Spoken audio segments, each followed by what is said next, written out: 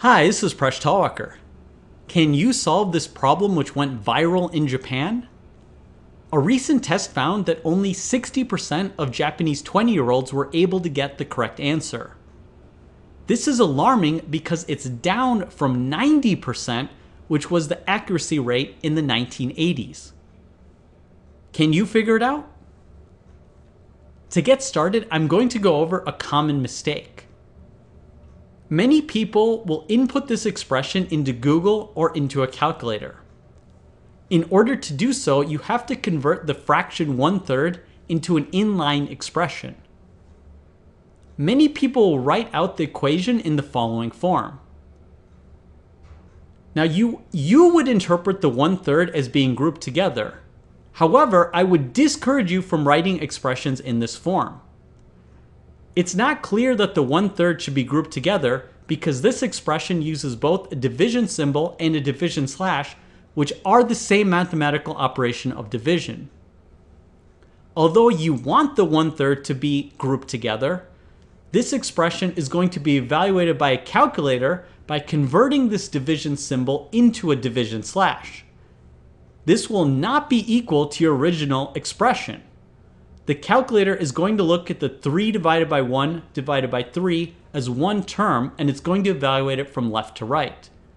It's going to evaluate the 3 divided by 1 first, then it's going to divide 3 divided by 3, and then it's going to do 9 minus 1 plus 1, which will give you a result of 9. If you were to transcribe it on a calculator, you want to make sure that the fraction of 1/3 maintains grouped together.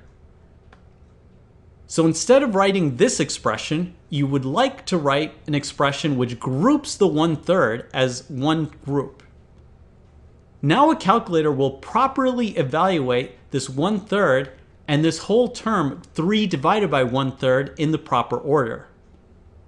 3 divided by 1/3 is equal to 9. And now we have 9 minus 9 plus 1, which gives us the correct answer of 1. The problem is a good reminder about the order of operations. These can be remembered by the acronyms PEMDAS or BODMAS.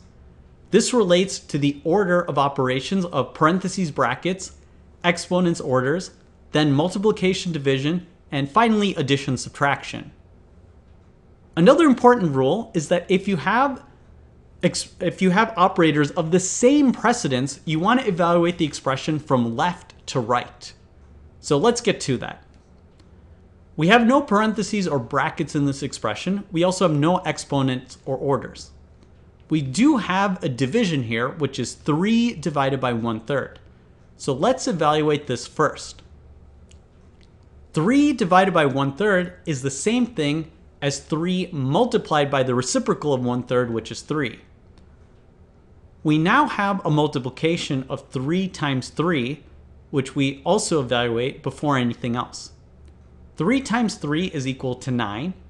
And now we have an expression with only addition and subtraction. So how do you evaluate this expression? How do you know what to do? Well, if you have something of the same precedence, addition and subtraction, you want to evaluate the expression from left to right. So we'll first evaluate 9 minus 9, which gives us 0. Then we evaluate 0 plus 1, which gives us the correct answer of 1. Did you figure it out? Thanks for watching this video. Please subscribe to my channel. I make videos on math and game theory. You can catch me on my blog, Mind Your Decisions, which you can follow on Facebook, Google+, and Patreon. You can catch me on social media at Presh Talwalkar. And if you like this video, please check out my books. There are links in the video description.